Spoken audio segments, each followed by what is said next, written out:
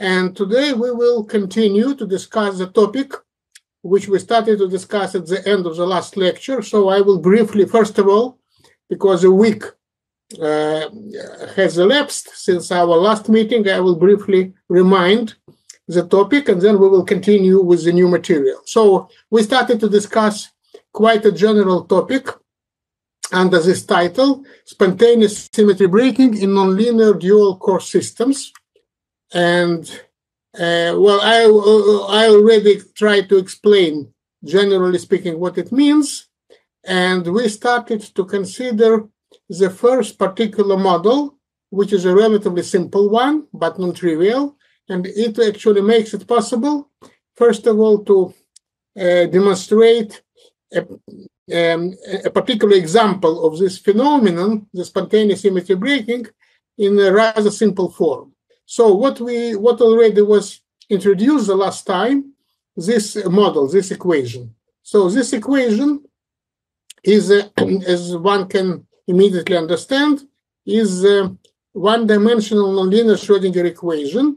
It is an equation with a cubic self-attractive term. Why self-attractive? Because here it's written with minus, and according to the usual notation, it implies that this is a one-dimensional equation with a self-attraction, and in the free space, as it's commonly known, it gives rise to the famous soliton solutions, which are completely stable. But now, this is not free space because we assume that this equation is written for the infinitely deep potential box. It was already introduced the last time. And as it's commonly known in quantum mechanics, if you want to consider a system in the infinitely deep potential box, and if we assume that the coordinate x of the system is running between plus and minus L over 2, L is the size of the box. At the edges of the box, the boundary conditions are 0 for the wave function. And then the value of the derivative of the wave function doesn't matter. So the only boundary condition that we should impose at edges of the box is that the wave function must vanish. And then we also have this potential. The potential is inserted in the middle of the potential box, so it actually splits the box in two halves, and epsilon is a positive parameter, and this, because the epsilon is positive, obviously this is some potential barrier. So, and for the some analytical approach, it may be convenient to assume the limit case when the potential barrier is infinitely tall and infinitely narrow, so that it is approximated by the ideal mathematical delta function. And so this potential barrier splits the potential box into two mutually symmetric parts. And then we will have a stationary solution with particular components in both halves, in both parts of the system. And the relevant question is that obviously we can always have symmetric solutions with respect to the central point where we have the potential barrier. And of course, we may also have anti-symmetric solution. It's obvious that we may have symmetric and anti-symmetric solutions because if we just try to solve the same problem in the framework of the linear quantum mechanics, obviously the eigenstates, the bound states, will be either spatially even, symmetric, or spatially odd, anti-symmetric. So there is a theorem in quantum mechanics that only in the case of the symmetric potential, we may have only symmetric or anti-symmetric states, and the ground state, the one with the lowest energy, is always symmetric, and then the first excited state is anti-symmetric, and then we have the alternation of symmetric and anti-symmetric bound states. In linear quantum mechanics, this is a textbook material. Now, the situation may be different because we have the self-attractive nonlinearity. So this is where I mentioned already where this model was introduced, and now this is a schematic plot. Boris? Yes. Boris? Yes. Why yes. Why tangent does not appear in the boundary condition? In the what about page, boundary? In the last page, yes. Yes, in the last, yes. time t does not appear in the boundary condition y. You just wrote, you mean here? No, well, after 1/2 should be t. Since that is a function of x and t. Just a second. What does it actually? First of all, yes. I see here a typo because here is L and here is 1. Actually, well, it's already written here that L is set equal to 1. Therefore, this L should be also 1.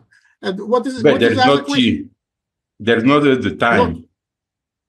No, the time does not appear in the boundary conditions. The boundary is the same boundary condition as in quantum mechanics. In quantum mechanics, irrespective of if you try to solve, let us assume that this is a usual linear Schrodinger equation in quantum mechanics without this term, and then it's commonly known that if you want to consider, so this is the scale of the potential.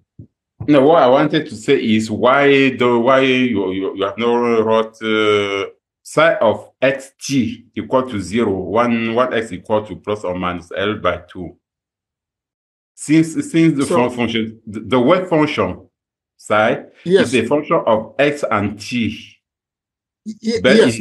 Okay. Yes. Maybe you mean why the argument t is not written here. Yes. Yeah. Okay. Yes. This is actually the. First of all, by the way, I said this was a typo. I'm sorry.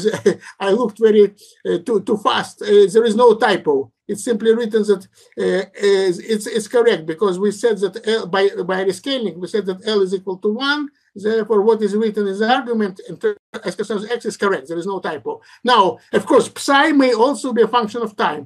It's simply not explicitly written. Yeah, but of course, it is implied that generally speaking, if you want to solve to find the non-stationary solution, which explicitly depends on time, psi may be a function of time, but nevertheless, the boundary conditions remain exactly the same. So it will be equal to 0. Yes. Yes. So therefore, I didn't write explicitly t as an argument, but of course it is implied. That's what I asked. Okay. Now I hope it's clear. And as I said, sorry for misleading statements. There is no typo. I just looked too fast at it. Everything is correct. Yeah. What is written here is correct. Okay. Exactly. And then, now this is once again the schematic illustration.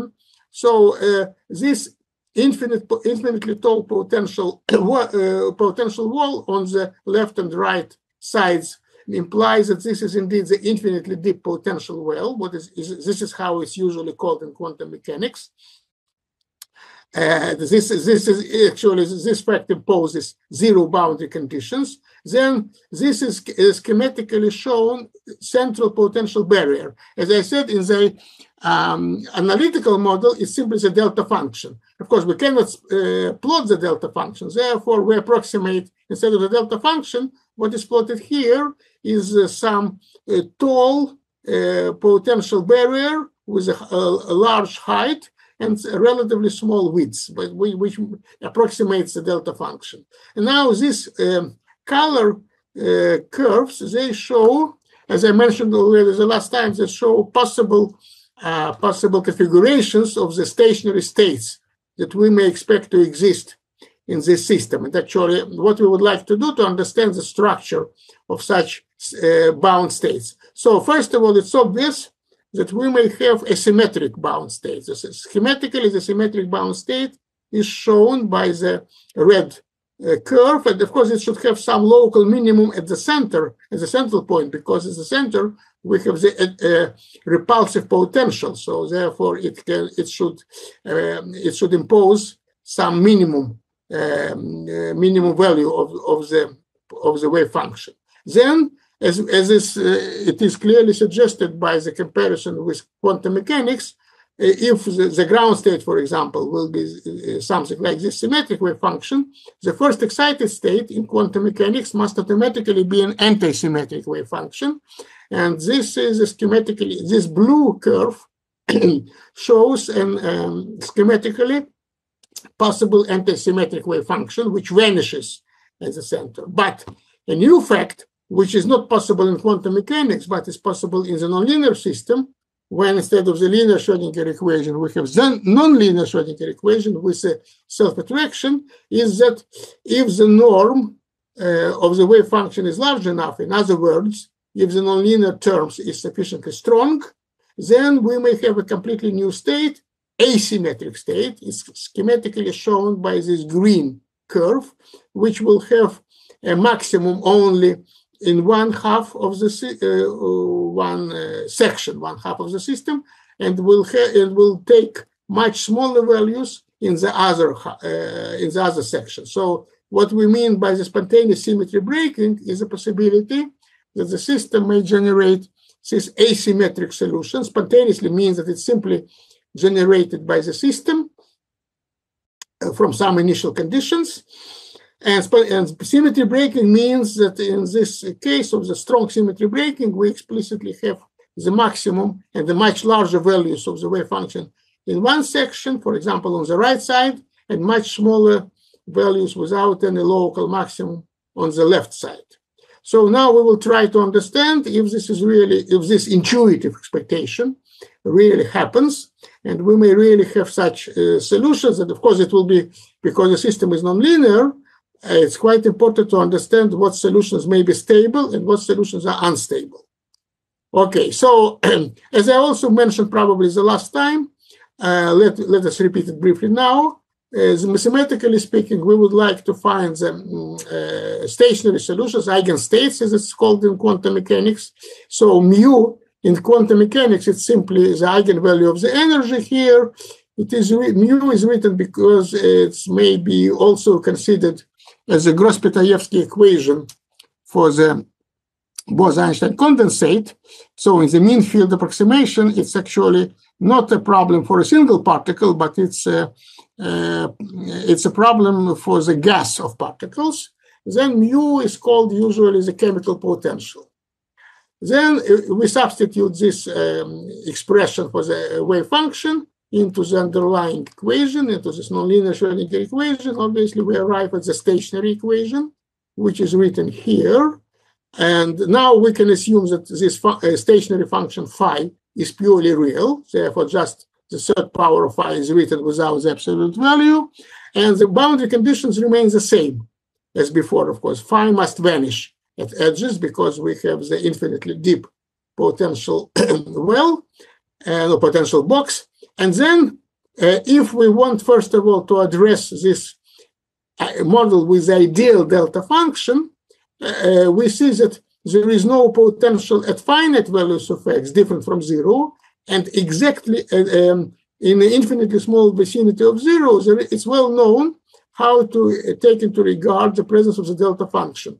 We should perform the integration of the stationary equation in the infinitely small vicinity of point x equal to 0. And when we perform the integration, the integral over the infinitely small vicinity of these regular terms will give 0. And the integral of the second derivative will give, because the second derivative is a full derivative of the first derivative, we will have the difference of values of the first derivative. So the first derivative may have a jump due to the presence of the delta function. It's necessary to stress once again that the wave function itself is continuous. It has no jump, but its first derivative may have a jump.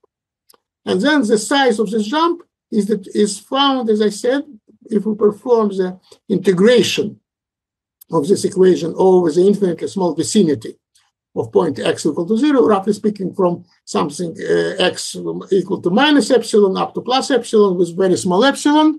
Then this integral will give us this jump of the first derivative. And on the other hand, of course, the integral of the delta function is simply 1. Therefore, we will obtain this. We can say that this is the internal boundary condition in addition to the external boundary conditions written here. And this internal boundary condition, the condition for the jump of the first derivative, it actually replaces the presence of the delta functional potential in the equation. Here is in this jump condition, we should write the value of the wave function at x equal to 0, but it makes no problem to write it because, as I said, the phi itself is continuous, so its value is well defined. what demonstrates as a jump is not phi, but its first derivative. Okay, so this is a mathematical problem to solve this ordinary differential equation with this set of boundary conditions.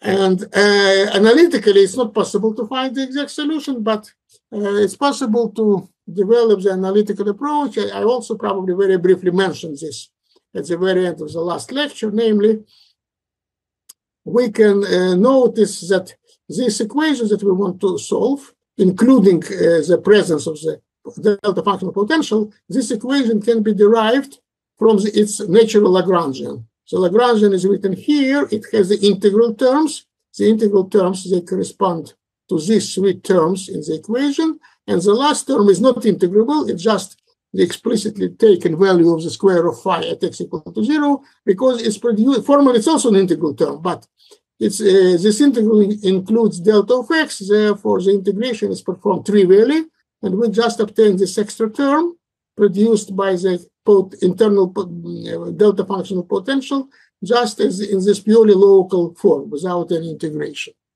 Now, according to the general principles of the variation approximation, we should adopt what is called the ansatz, the trial wave function, and the simplest possibility is written here. So we can take the combination of cosines and sines. Of course, we should select the arguments. For example, here is pi, here is the coefficient is pi, here is 3 pi, here 2 pi, but this is the argument of sine rather than of cosine, because automatically each term must satisfy these boundary conditions at the edges of the potential box. So that each term in the wave function must vanish if we want to be sure that the entire wave function vanishes. Then A, B, and C are arbitrary coefficients, which we should find from the variation approximation. And now the meaning of all this approximation is the first two terms obviously represent even functions. So they are going to somehow approximate the symmetric wave function. But the third term, it also satisfies the boundary conditions, but it is anti-symmetric. And if we will have a solution in which B, the amplitude in front of this term, is different from 0, the entire wave function will become asymmetric, because it will be a mixture of symmetric and anti-symmetric terms, and the appearance, the emergence of such a term with non-zero B will imply that we have what is called the bifurcation, the transition from the symmetric solution to an asymmetric one, and this is exactly what is called the spontaneous symmetry breaking, the appearance of such non-trivial asymmetric solutions. And by the way, what should be also mentioned is the fact that obviously this ansatz does not agree with this internal boundary condition, because internal boundary condition implies that we should have a jump of the first derivative at point x equal to 0. However, obviously the ansatz does not have any jump. All terms are not only these terms themselves, but also their first derivatives as functions of x, they all are continuous at x equal to 0, which simply means that the ansatz is not very accurate. It actually does not take into regard the presence of the jump, but nevertheless, it makes sense to try to analyze this ansatz and see what it will predict, because what we should really try to predict, even if we cannot exactly take into regard the presence of the jump, is the transition from symmetric to asymmetric solutions. And as we will see, although this ansatz is not very accurate, it makes it possible to predict this phenomenon. So what we do technically, we substitute the ansatz into the Lagrangian. We simply calculate explicitly. It means calculate the integral, the value of this Lagrangian. So we obtain the Lagrangian in the framework of the variation approximation as an explicit simple polynomial function of three parameters A, B, and C.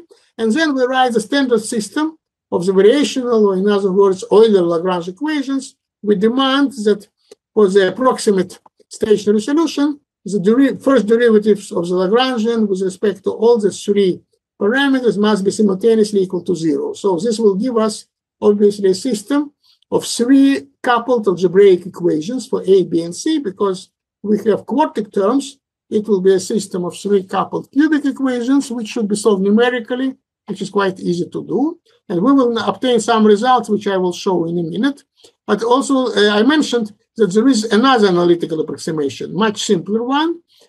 We can just explicitly develop the asymptotic analysis of this equation, assuming that epsilon is a very large parameter. So after some technical details, which I will not present here, because they are rather boring, it will take too much time, this limit case of very large epsilon produces the approximate results. In particular, how we can represent these results. In particular, we will see that in this limit of very large epsilon, what it means physically. Very large epsilon means that this potential barrier is very tall. It means that this potential box is split by a very tall potential barrier into 2 half boxes, which have very weak, which are coupled by very weak tunneling across the potential barrier. So we split the system almost completely into 2 almost isolated subsystems with very weak remaining linkage or coupling between them. Okay, so in this limit case, the analytical approximation predicts that the ground state, first of all, of course, we would like to find the ground state, which provides the minimum energy. So it will predict the ground state with this particular value of the total norm. The norm is defined here. It's an obvious definition of the norm of the wave function. And with this is a particular value of the eigen value in terms of quantum mechanics energy, or in terms of the Bose-Einstein condensate, the chemical potential for the ground state as a function of this is an eigenvalue as a function of epsilon. Okay, and then if we want to characterize eventually the asymmetry, when we obtain the asymmetric solution, we will, it's how we can characterize it. I already mentioned the last time, but let us repeat it. It's an important and simple point. When we define the total norm of this wave function, we can explicitly separate it into 2 parts, which correspond to the right and left segments or sections of the system, half boxes. And then if this we can find, so for the obviously for the symmetric or anti-symmetric state, these partial norms are exactly equal. However, if the analysis will predict eventually the asymmetric state, first of all, is characterized by the difference in the 2 norms. Why we should expect it? Let us look again at the schematic picture. Obviously, if we try to compute the norm for this asymmetric wave function represented by the green line, obviously the norm here and norm here are very different. So in that case, we can introduce as a standard measure of the asymmetry this parameter. It's called theta, the difference between the 2 partial norms divided by the total norm, to reproduce it in the naturally scaled form. This parameter theta is a measure of the asymmetry. Okay, and now this is the result, the first result. This result shows what is usually called the bifurcation diagram or symmetry breaking diagram. So this is exactly this asymmetry measure theta. It is shown as a function of the total norm n, and all this is shown for the ground state of the system. So for the eigenstate, for the wave function, which gives rise to the lowest value of the energy or chemical potential. So what happens can be clearly seen in this picture. For relatively small values of the norm, roughly speaking from 0 to something like 5, theta is equal to 0. It means that the ground state remains symmetric, as it would be in the case of the linear Schrödinger equation. So the nonlinearity is not strong enough in this case to break the symmetry. Now, the symmetry breaking spontaneously occurs at this particular critical value of the norm. And then the symmetric solution keeps to exist for larger values of n. It's shown by this dotted line, but it becomes now unstable. It is destabilized by this, what is called the symmetry breaking bifurcation. Simultaneously, we obtain a new solution. The new solution is characterized by the non-zero value of theta. Actually, strictly speaking, of course, we obtain two new solutions because we can have the solution with theta and then the solution with minus theta, which means in terms of the schematic picture, if we have this green asymmetric state, of course, we also have another state which would be just its mirror image with respect to x equal to 0.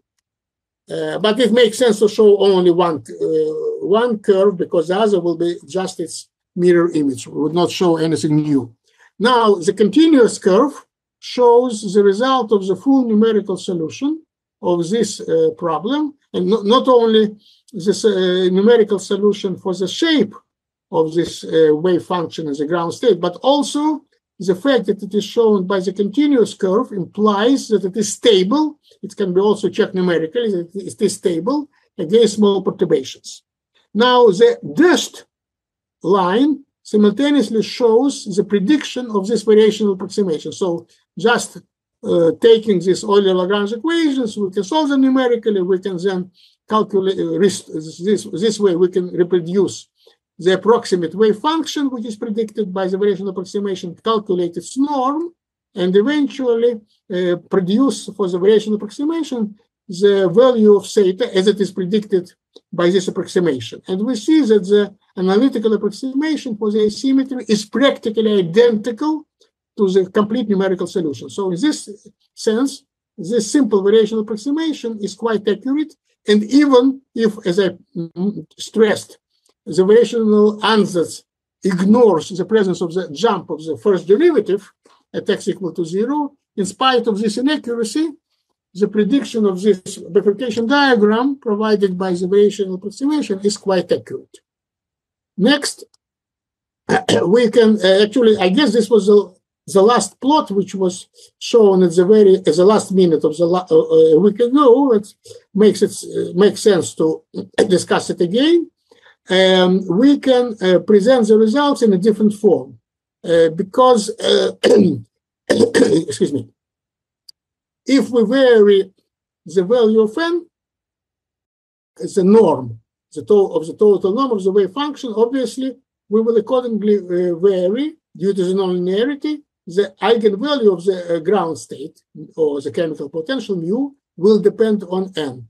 And so here, the solutions of the same problem are shown in terms of the dependence between n and mu. So to compare it with the previous plot, here also n is varying. And of course, along this curve, we will have the values of the chemical potential. Simply the chemical potential is not shown in this plot, but it is shown here.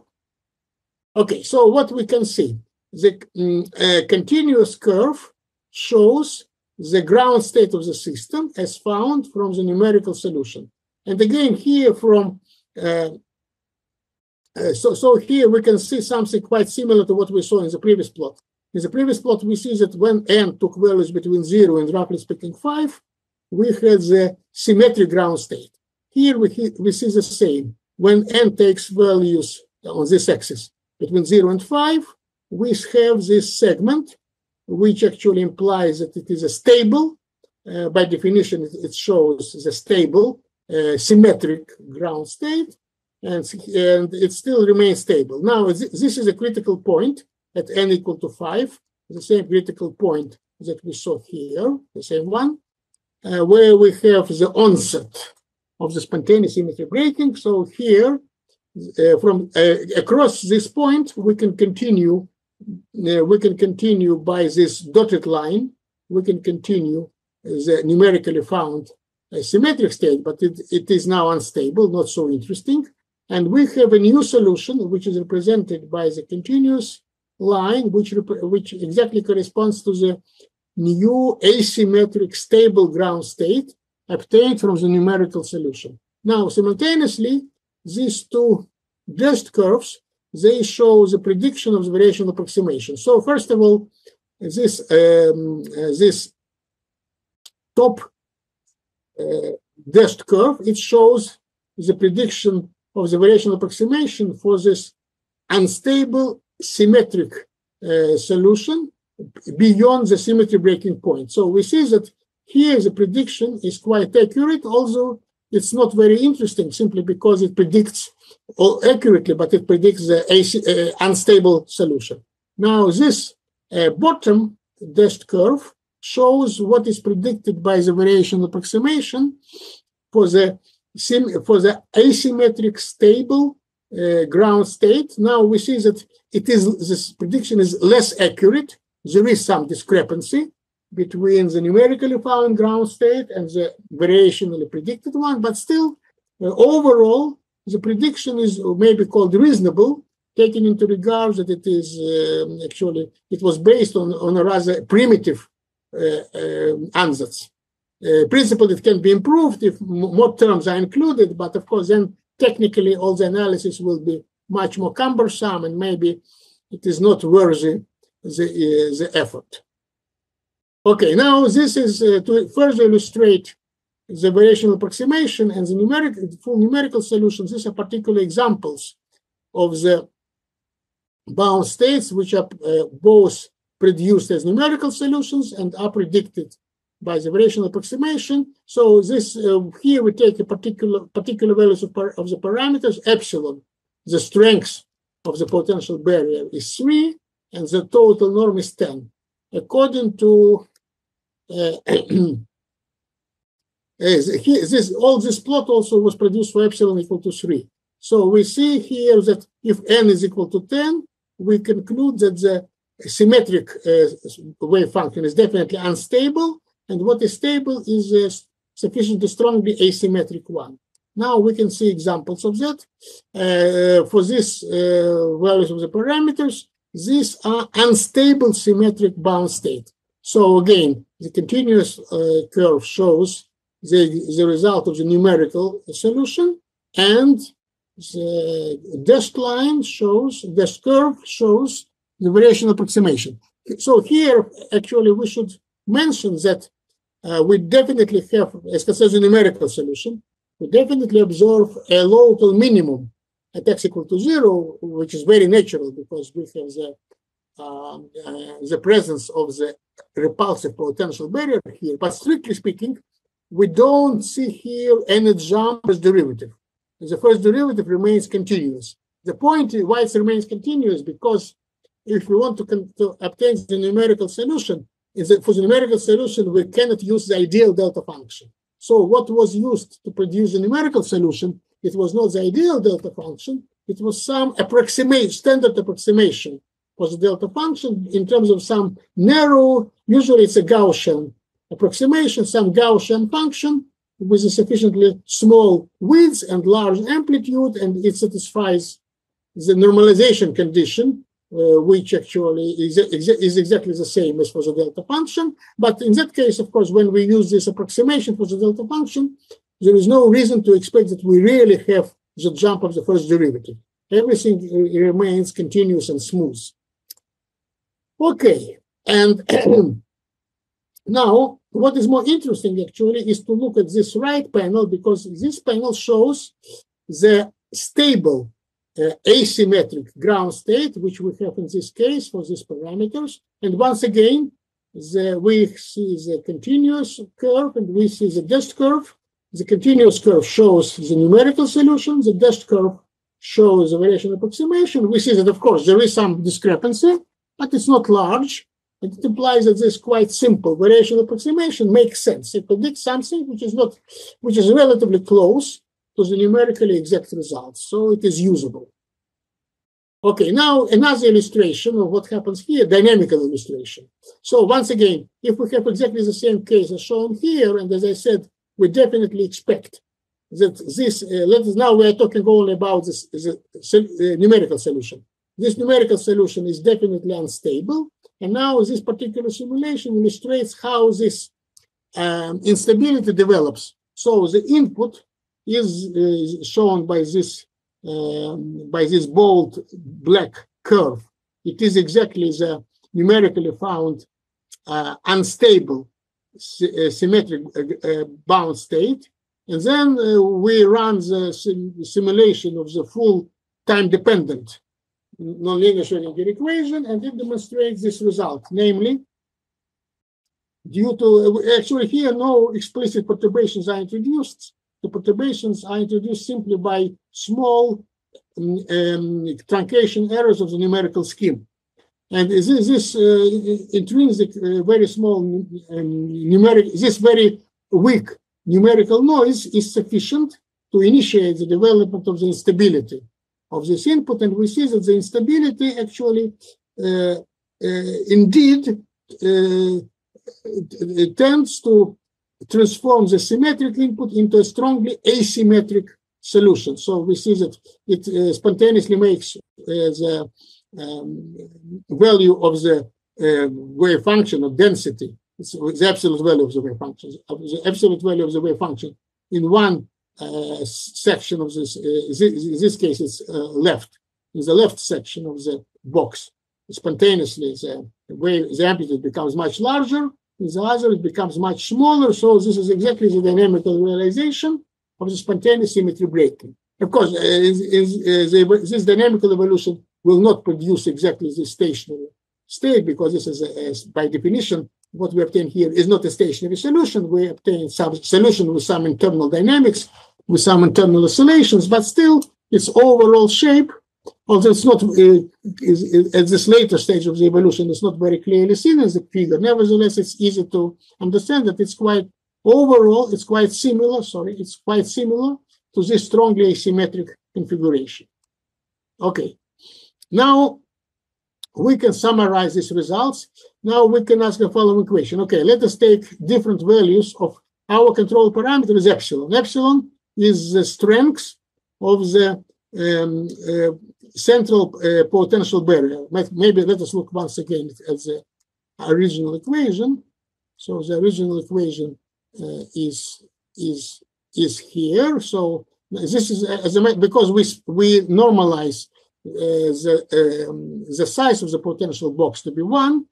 Epsilon is a single control parameter in this model. And now we can ask the question, okay, if we have effects such as spontaneous symmetry breaking, for example, here, for epsilon equal to 3, we see that the spontaneous symmetry breaking sets in at a particular critical value, bifurcation value of n, which is close to 5. And then to characterize the entire system, it will be natural to collect the numerical data and predict what will be the critical value of n of this point of the spontaneous symmetry breaking as a function of epsilon. So this results, which provides a summary of all of the entire analysis, they are shown in this plot. So this is this bifurcation value of n, or critical value, at the point of the symmetry breaking, versus as a function of the control parameter epsilon. And so it starts actually not exactly okay, yes. And then actually values of n start from 0, but values of epsilon, it's not explicit. The first value of epsilon is not explicitly written, but you can see that actually you can see that at this point, the value of the bifurcation parameter is still finite. It's not infinitely large, which means that this first value of epsilon is not 0, because if epsilon is equal to 0, we should not have, of course, any spontaneous symmetry breaking, which formally means that the critical value of n will become infinite. But here, actually, this plot is confined to this interval, because when epsilon is very close to 0, the critical value of n becomes very large. It may be difficult to extend this plot so that the value of n will be very accurate.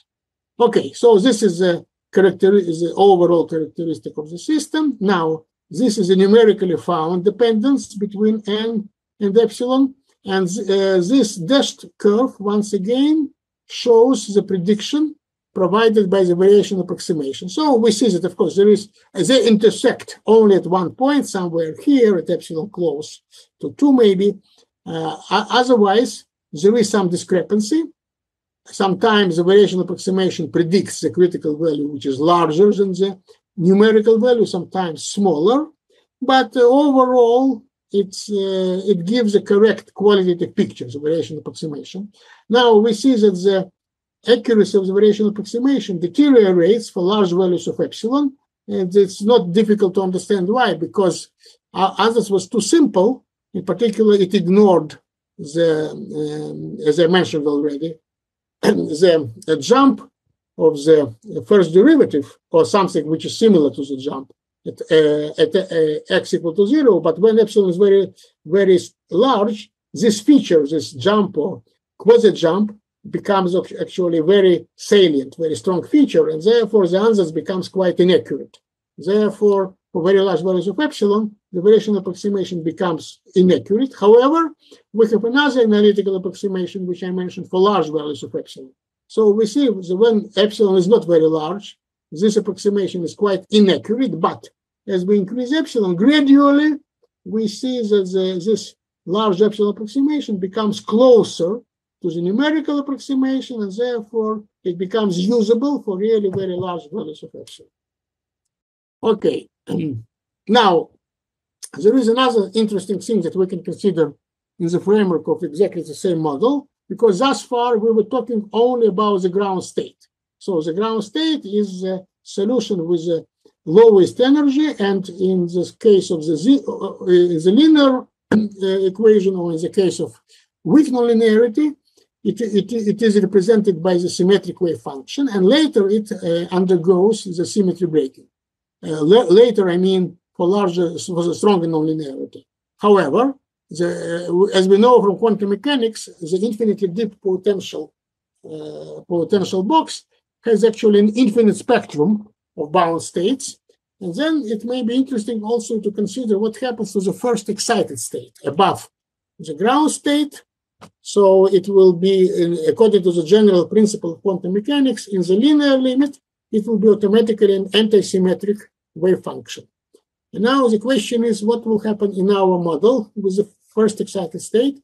Actually, if we have the model with the ideal delta function, we can immediately understand that the stationary solution for all anti-symmetric bound states, including the first excited states, are simply exactly the same as they were in the linear limit. Why it's obvious? Because let us look again at our model with ideal delta function. This is a stationary equation. What we see, if we want to find the solution with the anti-symmetric phi, of course, the anti-symmetric or odd function automatically vanishes at x equal to 0.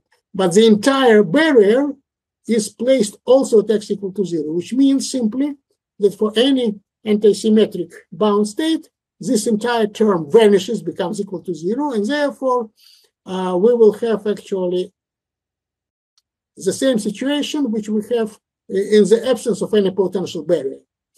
Well, I said actually that the same as in the case of the linear Schrödinger equation. Of course, it's not correct because we still have the nonlinear term, but I mean in the case when we want to find any bound state which is anti-symmetric, it will be exactly the same as its counterpart in this potential box without any splitting potential. So in that sense, we can say that the presence of the splitting potential provides no effect.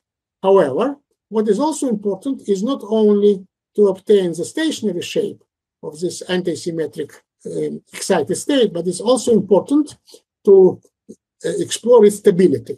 And stability, for the stability, the presence of the potential becomes essential because we may have, in particular, small perturbations which do not vanish at x equal to 0. There is no reason to assume that small perturbations must also vanish at x equal to 0. Therefore, the result of the analysis will be definitely of the stability analysis will be sensitive to the presence of this delta functional barrier, and therefore what will happen eventually, the result of the actually this is only the numerical investigation without an analytical approximation.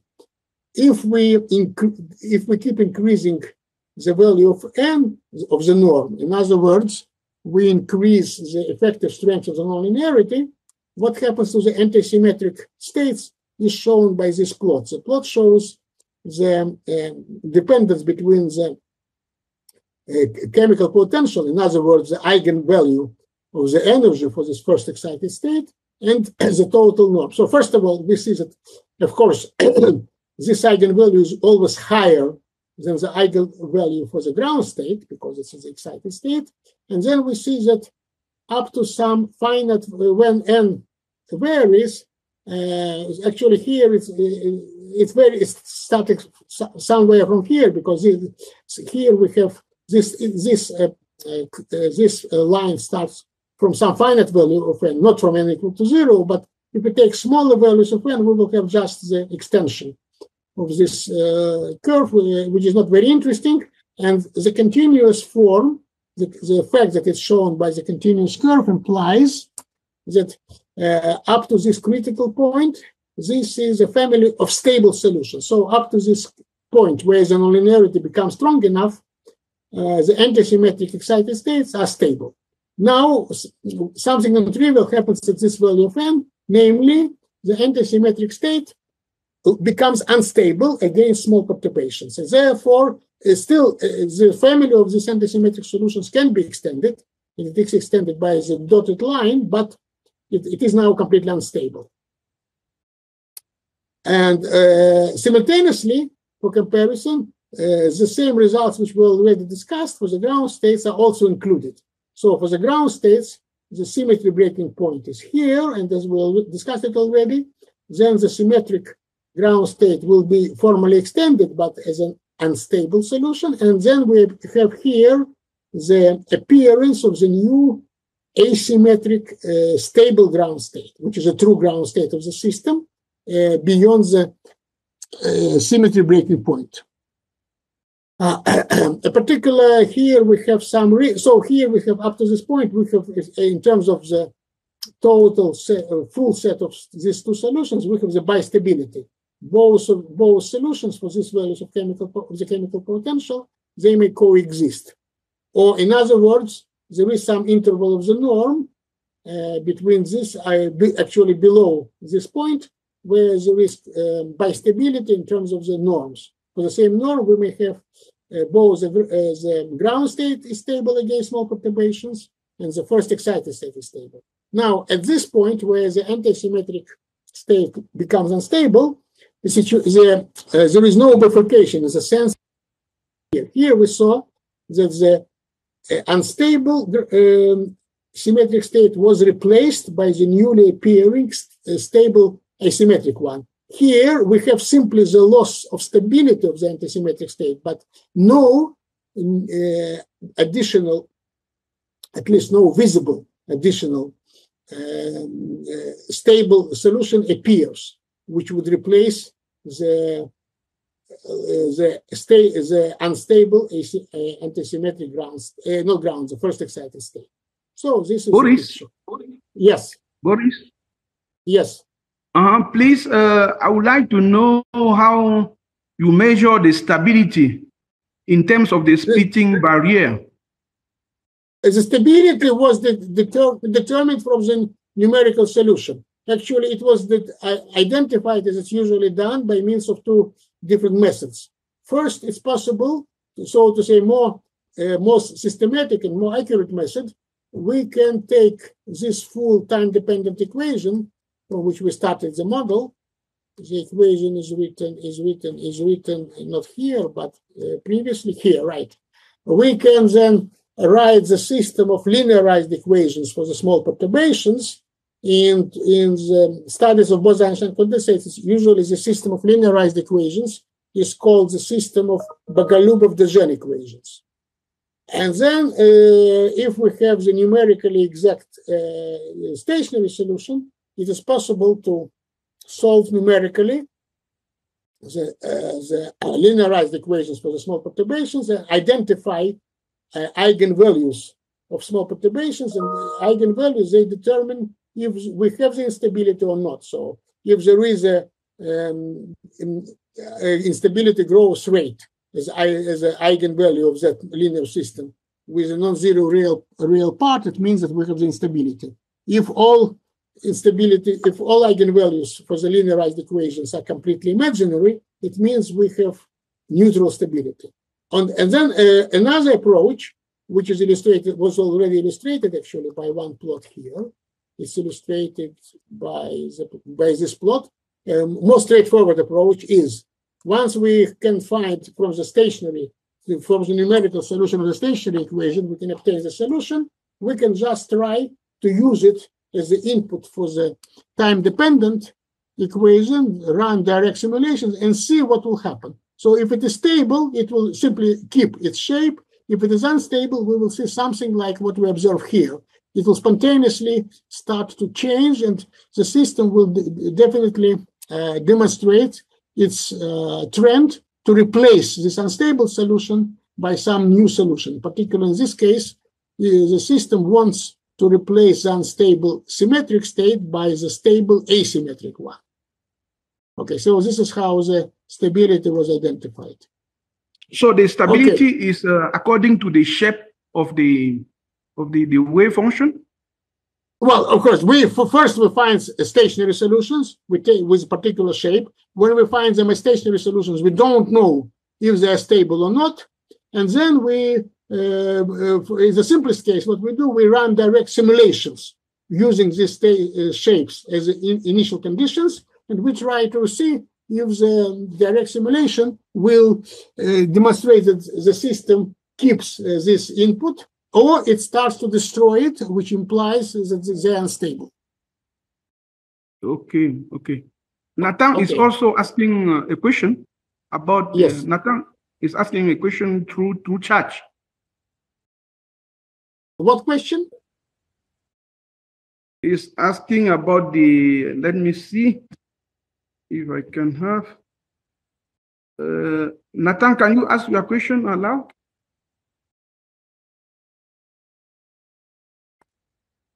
So, my question is that what will happen if we had a double barrier potential? If we have what potential? If we had a double barrier potential.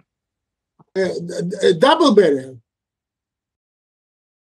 You ask double barrier. Once again, what barrier? Double barrier? Double barrier of potential. Because double the result barrier. Yes, double barrier. Okay, so I'm not sure that I understood Double this barrier as double well. Double well, yes. double well, okay. Double well, yes. Okay. Yes. Okay. If we have the double well, the situation will be different. Actually, we will. You know what? It makes sense to discuss this issue a little bit later, because this is another topic which will be included hopefully still today, and therefore it will be much easier to discuss it, because later we will have a direct illustration of exactly this case with a double barrier, double potential well. So we will have a chance to discuss it directly. Let us postpone this, okay? Okay, sir. Because it will be explicitly included. Excuse me. Okay, and finally, yes, the last illustration of this particular model is the summary of the results. This time, so we already discussed the summary of the results for the stability and instability of the ground state, but now we also may produce a similar picture which summarizes the results of the analysis of the stability for the first excited state, the anti-symmetric state. The picture is very simple. This is a curve in the plane of the control parameter epsilon. It is strength, or as I said many times, strength of the central splitting potential barrier, and the total norm. And so what we should what we should expect from this plot is for some particular value of epsilon. Here epsilon is fixed to be 3. When the norm becomes too large, in other words, once again, the nonlinearity becomes too strong, the first excited state will become unstable. So we should expect the transition from stability to instability with the increase of n at fixed epsilon, and this is exactly what we can see from this diagram. We can fix any value of epsilon, the respective there is some respective critical point. When norm takes values below this critical point, the first excited anti-symmetric state is stable. Above this critical value, it becomes unstable. So particularly, if we take epsilon equal to 3, we will have the particular value of norm, which corresponds, roughly speaking, something like between 15 and 20, is the same critical point, which we can see in this example. Okay, now let us proceed to a new, another particular model, which also is an important example of the spontaneous symmetry breaking. This is, let me remind that the general title of this large topic, that which is a subject now, is spontaneous symmetry breaking in the dual core systems. So the previous model, in a sense, was also dual core, in the sense that this potential barrier splits the it splits the potential box into two boxes which are separated by the barrier. But now we can see another model which literally demonstrates the structure built of two cores. Okay, so this is something which is very important. It finds very important realizations in optics.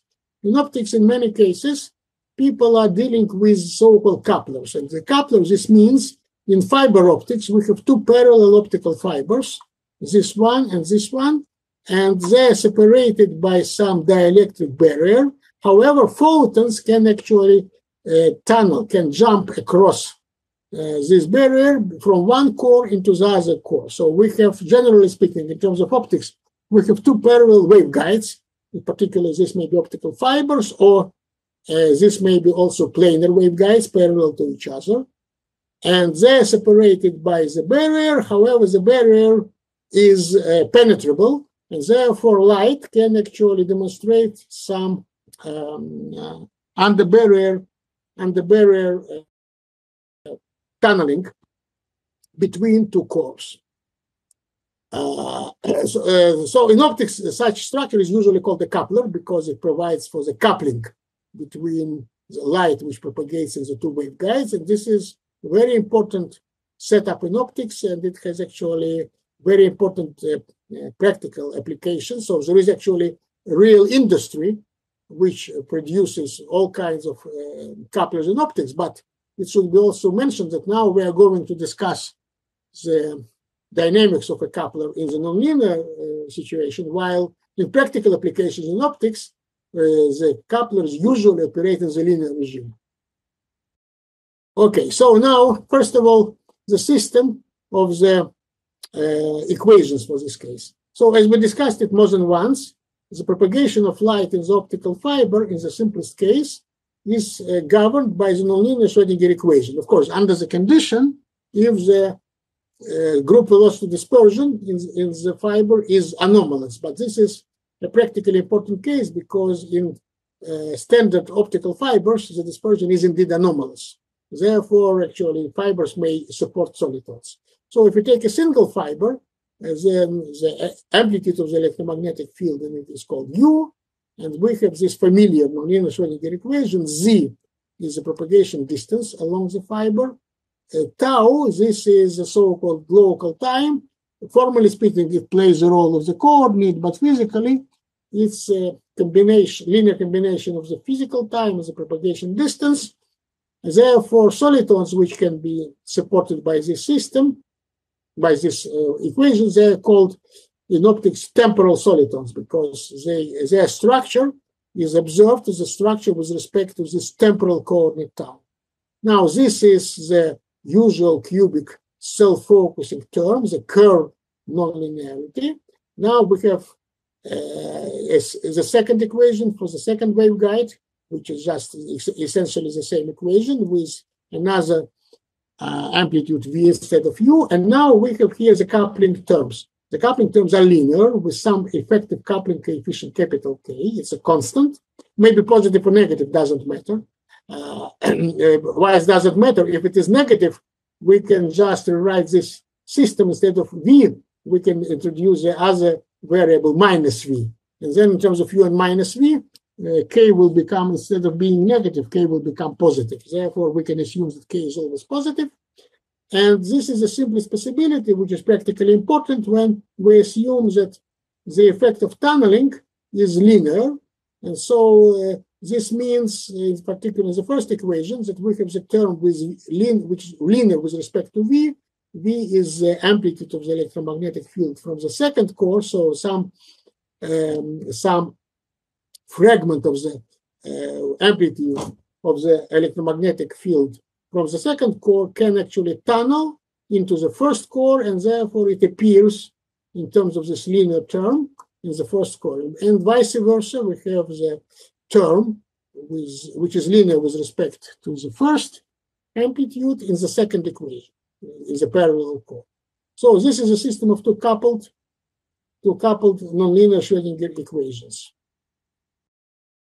Now, this model becomes quite popular, and theoretically, long ago, many people actually studied what happens to solitons in this dual core system.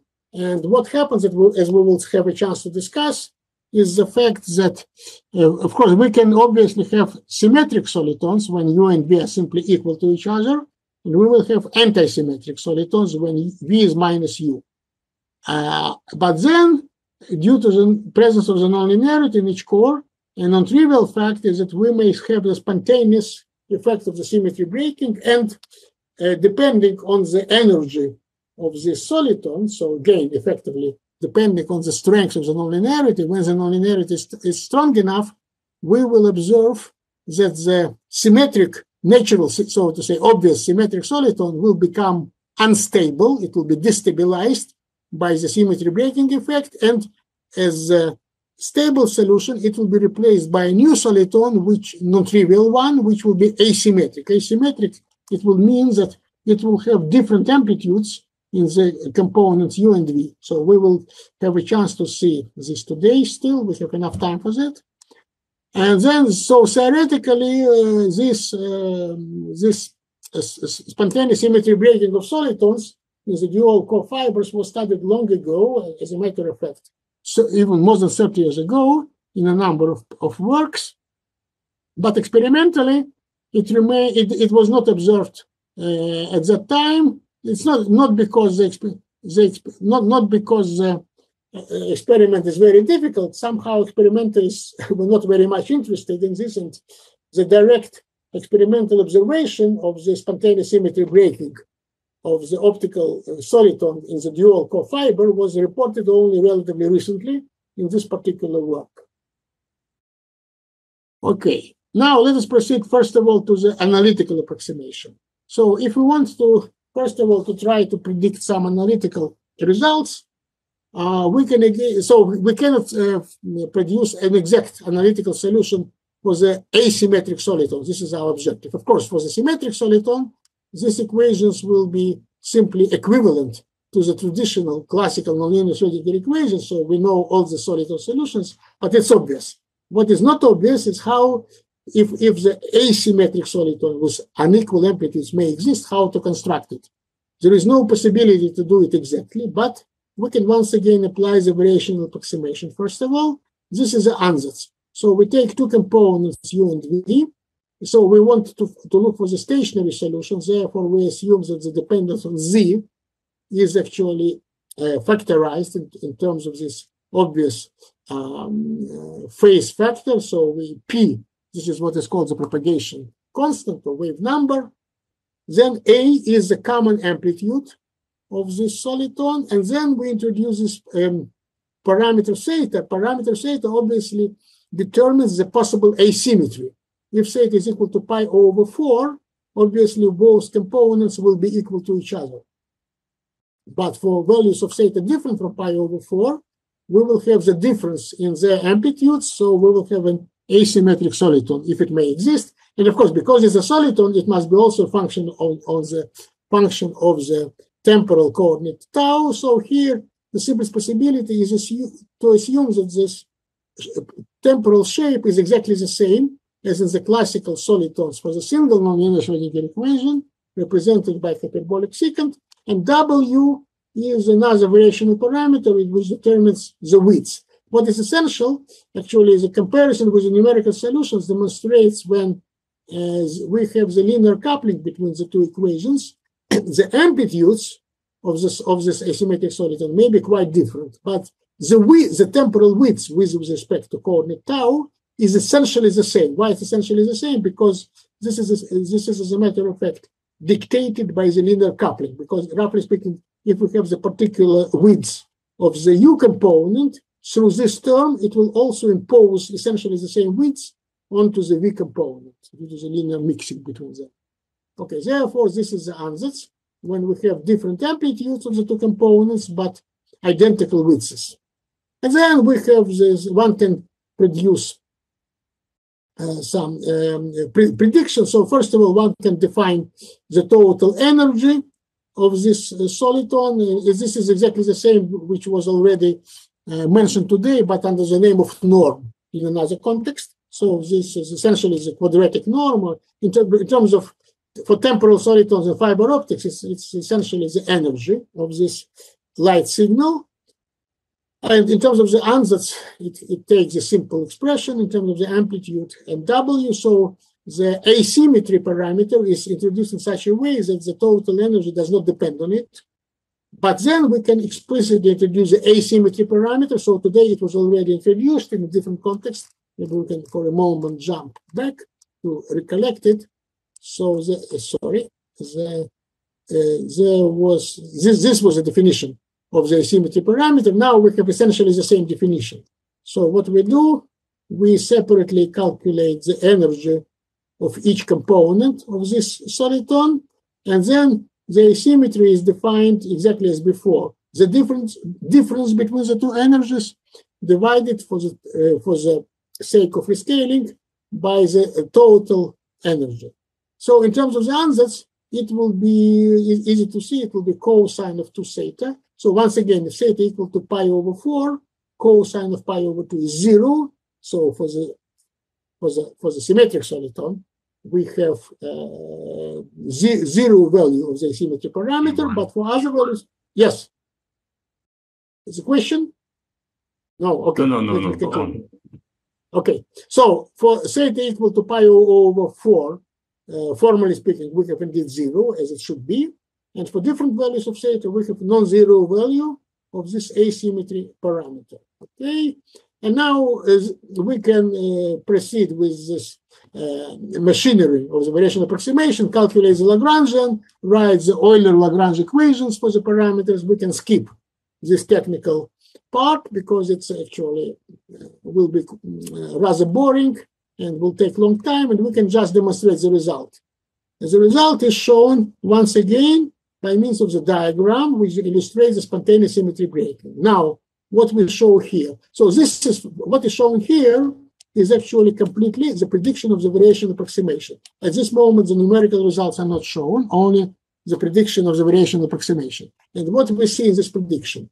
So this is as a control parameter, we have the total energy. So once again, as energy increases, obviously the nonlinearity becomes stronger, and then we should expect that some non-trivial phenomenon may happen when the energy will become sufficiently large. For convenience, the energy is scaled by dividing it by the natural scale of energy, square root of this coupling constant K in the system of coupled equations. As a matter of fact, it's possible to apply the additional scaling and simply say that K is equal to 1.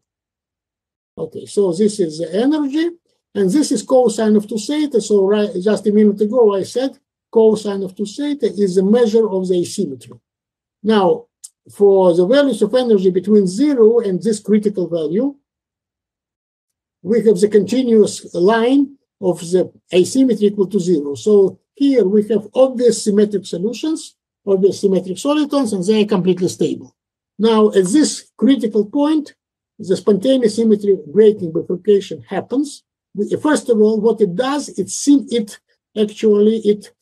destabilizes the symmetric solitons. Of course, the symmetric solution does not disappear it actually extends beyond this point, but it extends, as is shown by the dashed line, as an unstable solution. Now, also similar to what we discussed already in the previous model, at this point simultaneously, a new asymmetric solution appears. Also, it was mentioned already today that if we want to plot the full diagram, we should plot actually both positive and negative values of the asymmetry parameter. Simply one is the mirror image of the other. So in principle, it's enough to look only at the, for example, top half of this diagram, but maybe it's actually more convenient to see simultaneously the same diagram for the mirror image state. Okay, and then what is different from the previous pictures that we discussed today? Previously, we had a similar diagram of the spontaneous symmetry breaking. However, as we can see it as a matter of fact, here, yes. In this simple picture, what we saw that this is what is called the forward bifurcation diagram, or sometimes supercritical. And this means that after this point, we have the new branch of the asymmetric solution, and as we keep increasing n, this branch goes forward. Therefore, it's called the forward bifurcation, or also it's called the supercritical bifurcation. Supercritical because the non-trivial solution appears at values of n which exceed the critical value. So the non-trivial solution, asymmetric one, exists in the supercritical region. Now here, for the current model of the dual core optical fiber, the character of the bifurcation is really different. So it is, of course, again, the symmetry breaking bifurcation, but it's a different type of the symmetry breaking. Namely, what we see immediately at this point, we have the appearance of this asymmetric branch, but it does not go, originally it does not go forward. Originally, it prefers to go backward. It means that actually we may have in some narrow region of the energy, we may have, when still the symmetric solution is stable, the asymmetric solution already exists, which means that we have some narrow subcritical region. Subcritical means at the energy smaller than this particular critical value, at which we already may have an asymmetric, non-trivial asymmetric solution. For this reason, this bifurcation diagram is called subcritical. The entire setting is called subcritical, and also there is another name. The same bifurcation diagram sometimes is called the backward bifurcation for an obvious reason, because this time the new branch of asymmetric solutions first goes not forward but backward. And then it can be found and demonstrated, in particular by means of the relational approximation, but also numerically, it can be verified that as long as the branch of the asymmetric solutions is going backward, it is unstable. Therefore, you can see that this segment is shown by the dashed line. However, this region of the where we have the subcritical solutions is quite narrow.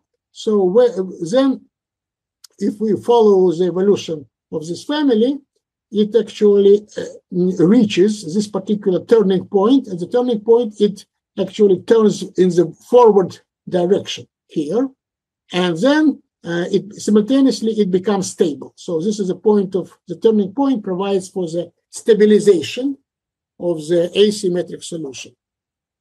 And the variation approximation predicts particular values of the, first of all, it predicts a particular value of this point. It's called asymmetric, of this particular value of the energy, when for the first time the asymmetric solutions appear subcritically.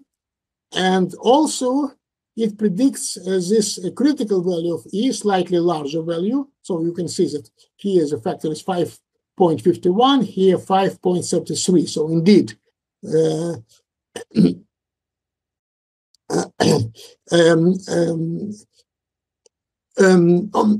okay, I'm sorry. Actually, what it should be said exactly in the opposite way.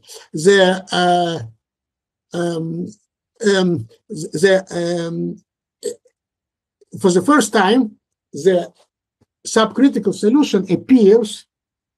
It appears at this point where the energy is slightly smaller than the critical value at the point where we have the destabilization of the symmetric solution. So this, we can say that in this narrow interval of the energies, we have the effect which is called bistability. In this region, we simultaneously have two different stable solutions. The symmetric solution is still stable, but we already have the new asymmetric solution, which is also stable. Strictly speaking, it may be also even called not bistability, but tristability. Why tristability? Because together with this asymmetric solution, we have its mirror image here. So it means that if we have spontaneously larger energy in one core than in the other, we of course will also have another solution when exactly in the opposite core we have the larger energy. So which particular core will be chosen by the system to have a larger energy in it? It's simply accidentally chosen by the initial perturbation. Okay, so what concerns technical aspects of this analysis, what should be mentioned that this is a prediction of the variational approximation for this critical value of the point. This is the critical value of the point. Okay, so let me again say it in a consistent form. Okay, this is the point. Actually, this value of energy corresponds to this point where, for the first time, we have the creation of the subcritical asymmetric states. Next, we have this critical value of the energy. The critical value of the energy is also predicted by the variational approximation and given by this value. Now, what we can do, we can compare, first of all, these two values. Is we see that indeed this value, it's actually written for the square of the energy. This value for the square of the energy, 6, is slightly larger than this value at that point. So it means that indeed, as shown in this diagram, the destabilization of the symmetric state happens later at a slightly larger energy than we have the chance to create the asymmetric subcritical solution.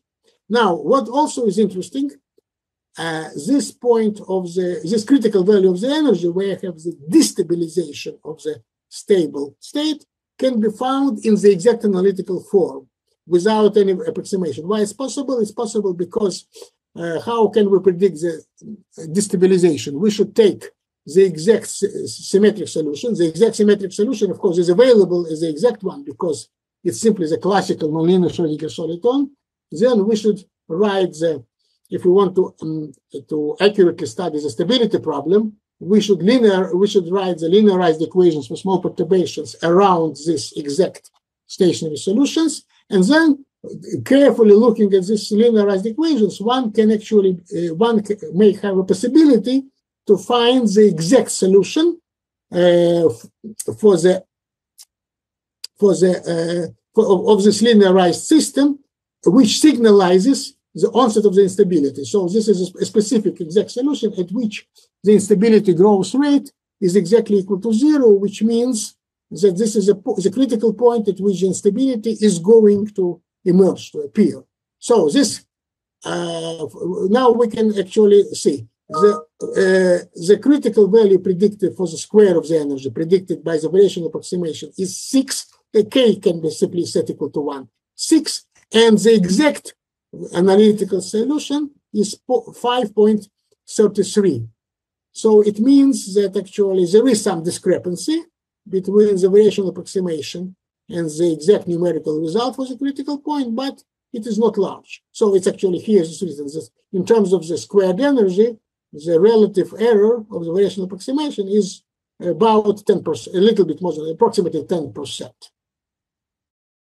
Okay, now another ramification of this topic, this time we can look at this system. This system represents a rather popular topic, which is called parity time or PT-symmetry. So when we looked at the previous model based on this system of coupled equations, of course, this system is completely conservative. it can be derived from its Hamiltonian. It also has its Lagrangian, and the Lagrangian in particular was used to develop the variational approximation. Now, the parity time symmetric system is, strictly speaking, a dissipative system, but a very special kind of the dissipative system when actually it includes symmetrically placed dissipation or loss and amplification or gain, so that they are placed symmetrically with respect to each other, and their strengths are exactly equal. So we have some amount of loss placed at one point and some exactly the same amount of gain placed at the mirror image of that point. So such a dissipative system with a mutually balanced but separated, spatially separated gain and loss, they are called PT-symmetric or parity time symmetric systems. For the first time, this concept was introduced, so to say, purely theoretically in quantum mechanics, where actually experimentally it was not realized, but later it was understood that it can be implemented in optics.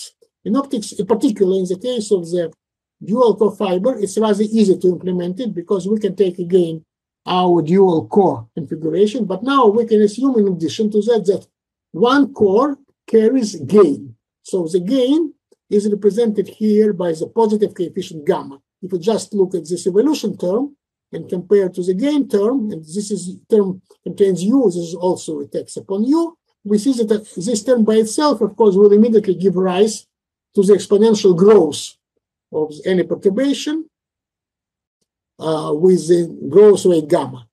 Simultaneously, we assume that in the parallel core, we have the loss, the dissipative term with coefficient minus gamma. And they are still coupled linearly by the same pair of terms as we discussed before. Now here, a non-trivial problem is, first of all, actually we now only PT-symmetric solitons can exist. In this case, it's quite obvious that unlike what we discussed a few minutes ago, we should not exist the existence of asymmetric solitons. For what reason?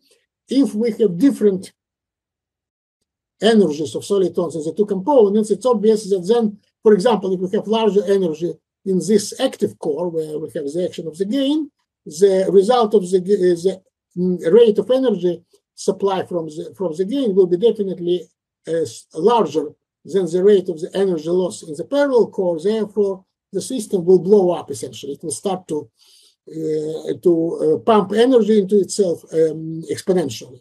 Or on the other hand, if we have larger energy in the dissipative core, then the system will start to continuously lose its energy.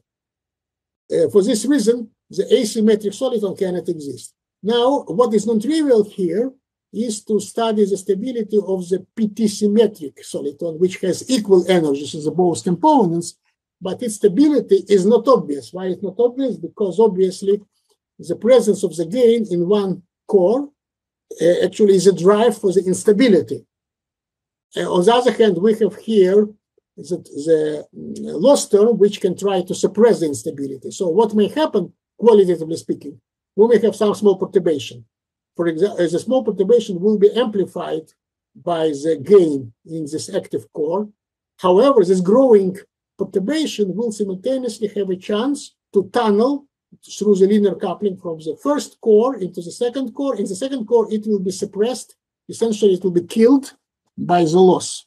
And therefore, it's not obvious what will happen. If the presence of the gain, which drives the growth of the perturbation in the active core, will be enough to destabilize the system, or maybe this coupling and the possibility to suppress the growing perturbation by actually transferring them into the dissipative core and killing them there, maybe it will be sufficient to stabilize the system. So this non-trivial problem admits an exact analytical solution.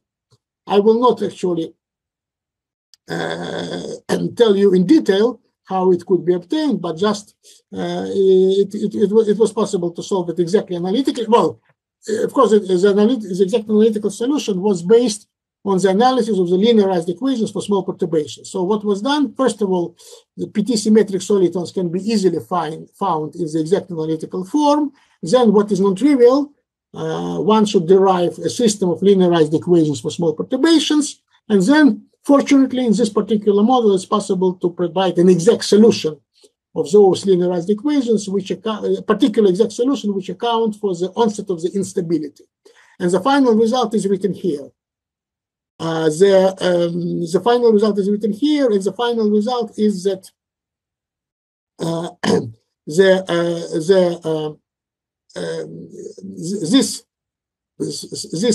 this PT-symmetric solutions, solitons, remain stable as long as their squared energy is smaller than this particular critical value. So if gamma is equal to 0, we don't have new terms. It will be exactly the same criterion for the stability of symmetric solitons, which we discussed a couple of minutes ago in the dual core fiber. Now, if we introduce gamma, we see that now the critical energy above which the soliton becomes unstable becomes smaller because its factor is smaller than 1. Still, we have, in spite of the presence of the gain and loss, we still have the stability region, provided that gamma is smaller than 1. But when gamma is smaller than 1, what it means, that physically speaking, if gamma is larger than 1, it means that eventually the gain and loss factors become stronger than the linear coupling. So as long as linear coupling is stronger, we still have some stability region. But when gamma becomes larger than 1, the coupling is no longer able to suppress the instability, and then the solitons become completely unstable. The conclusion is that above this critical value, we have still the stability region for the PT-symmetric solitons, which is quite a non-trivial result, and it was also verified by direct numerical simulations. And once again, let us stress that when the PT symmetry is broken, in particular when gamma is larger than 1, so that we are no longer able to support the PT symmetry of the solitons, this unstable PT-symmetric solitons are not replaced by any asymmetric solitons. This is unlike what we discussed before, because in this case, when the PT symmetry is broken, the system actually blows up. Then we will observe the exponential growth of the instability. Okay, so this is the end of the particular discussion of the dual core optical fiber, and it also included the discussion of its parity time symmetric generalization. Now we will have a new particular topic, which still belongs to the general theme of the spontaneous symmetry breaking. And this will be the spontaneous symmetry breaking in the case of the double well potential. So today the question was asked, and now in principle, we will have a chance to proceed to the discussion of this situation. However, I'm afraid today we have only 1 minute for that. Okay, let me just very briefly mention that what will we do? We will now consider this particular model with a double well potential. So we see that this will be the two-dimensional system, as a matter of fact, with this quasi-one-dimensional trapping potential. And we see the potential consists actually of two rectangular potential wells, which are separated by some distance, but the distance is finite, which means that the wave function will be able to tunnel across the barrier from one rectangular potential well to the other and in the opposite direction. So this, the last thing to mention today, maybe just to show the equation, which will describe this model. So this will be the two-dimensional nonlinear Schrödinger equation. Once again, the sign plus here implies its self-attraction, which can create solitons, but then quite a non-trivial problem will be the stability of two-dimensional solitons in this model. And U of x is exactly this double well potential, which is formally introduced here, but it's actually was introduced in the obvious form by means of this simple diagram. Okay, so really the last thing to mention is that what we will try to do, first of all, we will try to find stationary solutions in this obvious form. It's written in actually the notation is written as for the Bose-Einstein condensates. So mu may be called the chemical potential because the model, this two-dimensional model is relevant in principle for the Bose-Einstein condensates. And then we will have to try somehow to solve the stationary equation, and we will be interested in soliton solutions, which are localized, and then we will try to see if spontaneous symmetry breaking we will be able to predict the spontaneous symmetry breaking for these two-dimensional solitons, and symmetry breaking should happen between the parts of the wave function which is trapped in these two potential wells. So, Emmanuel, I believe I must stop here.